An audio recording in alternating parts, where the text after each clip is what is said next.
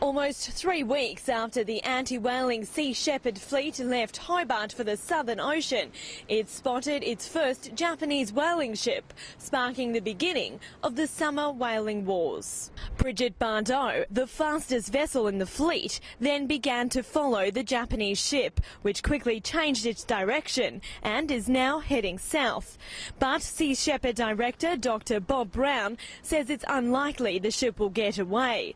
With 4 ships in the fleet, a number larger than ever before, their mission is to ensure that not a single whale will be killed this year. Last year, the fleet saved 700 whales, and the year before that, 800. Still, last year, 266 whales were killed, 1/3 of those pregnant females. The Humane Society International says the hunt is a breach of an Australian court order. Still, the Japanese hunt continues.